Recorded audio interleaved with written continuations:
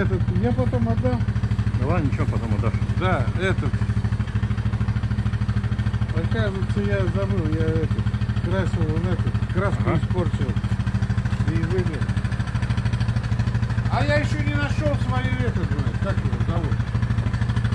Экипировку всю. По ширине мы же одинаковые, да? Да, что?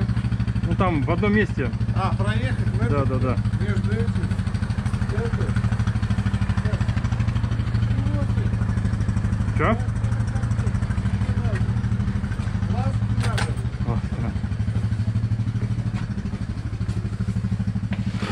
Такой маршрут сегодня будет познавательный. Я понял, где мы с Иванычем смотрели. А там, если не знаешь, искать очень долго. Я только 2 недели все выискивал, а сейчас уже точки знаю, уже куда ехать. Я просто еще вот отсюда, вдоль берега, не знаю, в этом году я не ездил, не смотрел, насколько можно проехать. А то я зимой поехал один раз на снегоходе, и это, и утонул, там. Воронки нет, да? А? Воронки нет?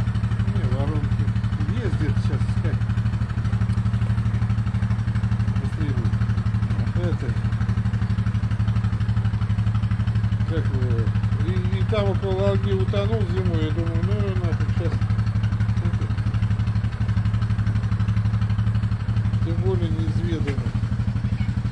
Там, да, там. У тебя лебедки нету, да? Нет, нет, у меня самый такой простой, я это.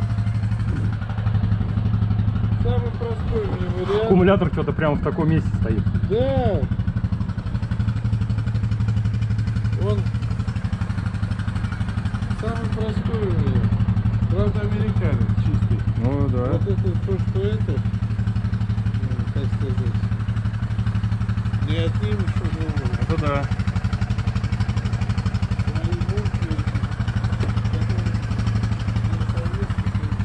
Ну, главное, эта функция свои исполняет.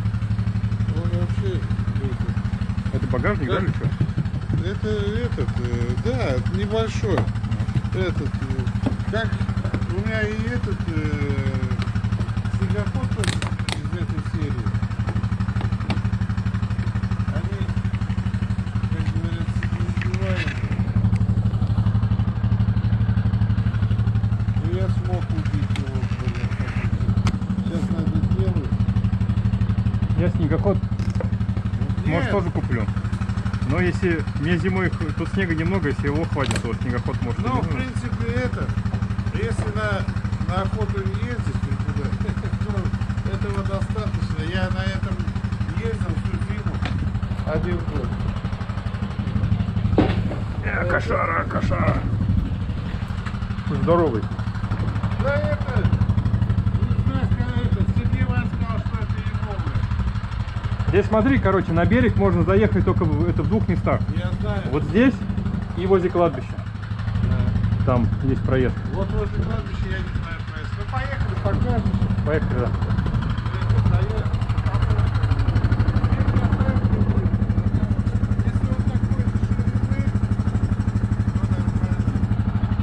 Ну, вроде одинаковый же мы. Он такой же. Он там чуть поуже, но я прохожу. А? Там нету.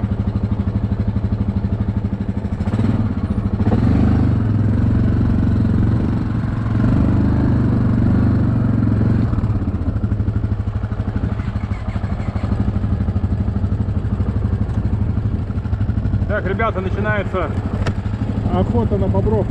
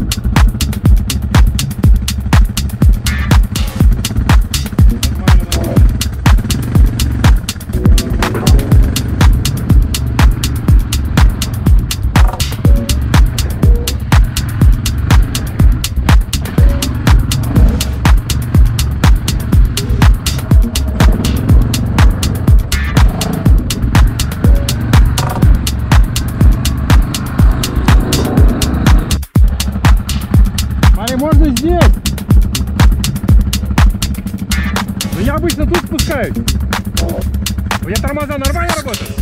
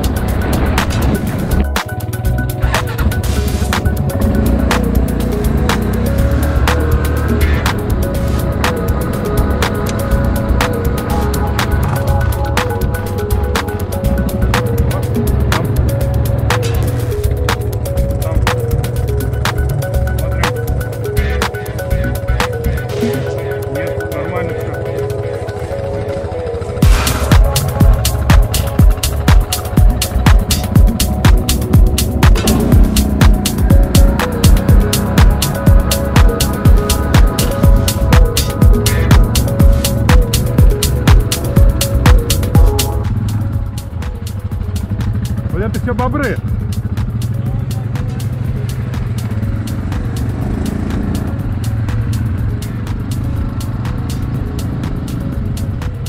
Что-то там воды много прям. Я говорю, воды прям много.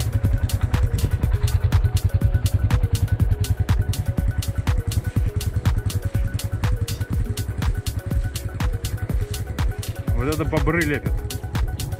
Пойдем посмотрим.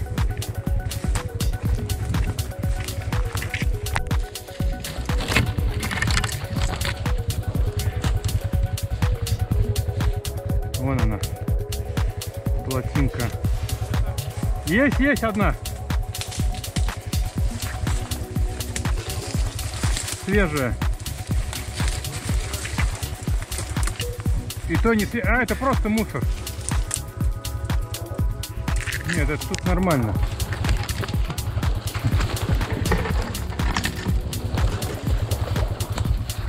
Что-то мне показалось, я думал, это бобры наплатили.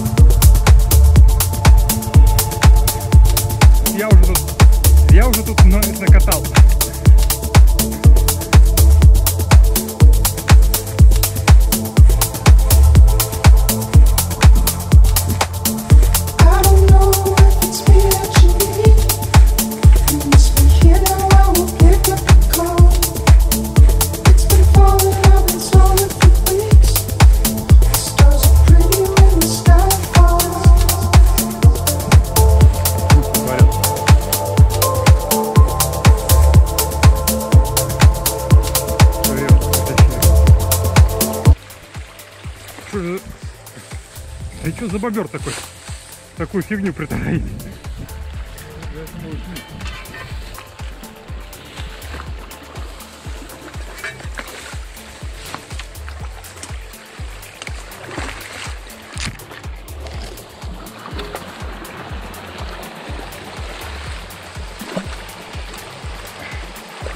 Короче, это очень старая плотина, смотри, она откуда идет. Вот оттуда, и вот она. Тут уже деревья выросли. Вот. Я немножко ее проковырял.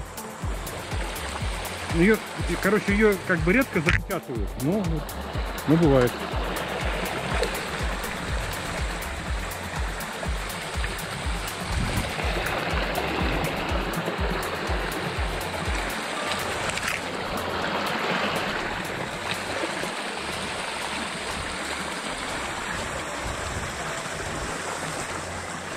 Да.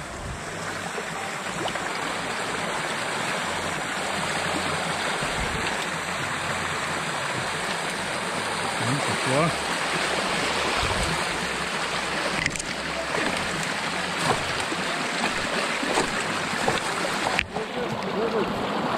Они недавно приезжали же опять, как Мартыненко, что ли?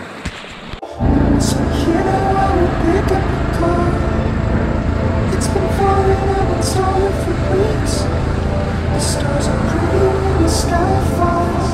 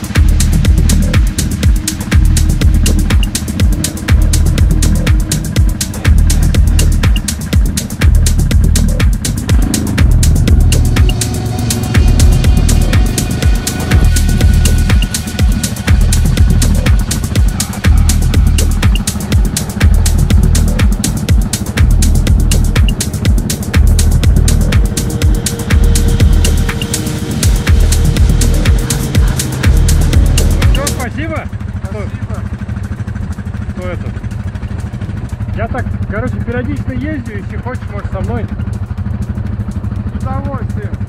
Но надо что-то это думать. Глобально.